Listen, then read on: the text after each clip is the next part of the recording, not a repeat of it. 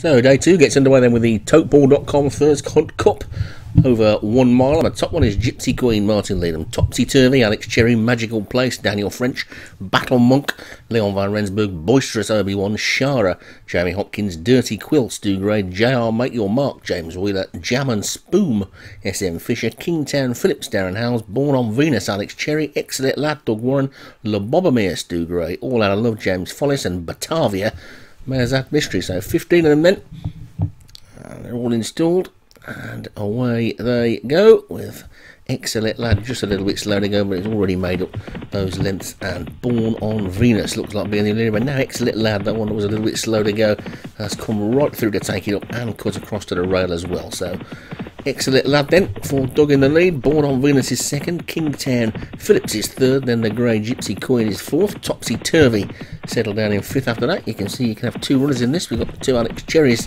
there. I think Stu's got two in this as well, but it's Excellent Lad that's the leader from Born on Venus in second. Gypsy Queen is third on the outside of Kingtown Phillips. Then comes Topsy Turvy, the first of the, well, the second of the Alex Cherry horses. Then Battle Monk and Dirty Quill with Magical Place and Lobobomir. Then Boisterous and Batavia. All Out of Love is towards the back, and the back three are JR Make Your Mark, Jam and Spoom, and Shara. So Excellent Lad then leads, and they're already into the final 3.5 furlongs with Excellent Lad in the lead on the rail. Topsy Turvy on his outside is second. Kingtown Phillips is third. Then the Grey Gypsy Queen. Battle Monk is starting to make a forward move.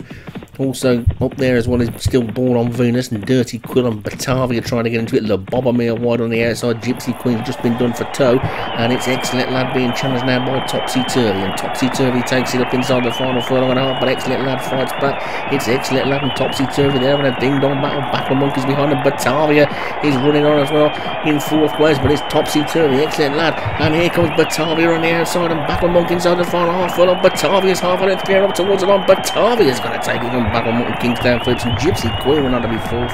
Born on Venus was fifth, and Dirty Quill may have been the last one to finish, but that was a pretty tight finish there, and Batavia has got up on the outside to take it from Battle Monk and Kingtown Phillips. Gypsy Queen ran on really well, but there you go. Batavia's Mayazad Mystery, that might be his first win since coming back after missing last season, so well done Mayazad. Battle Monk is second for Leon van Rensburg.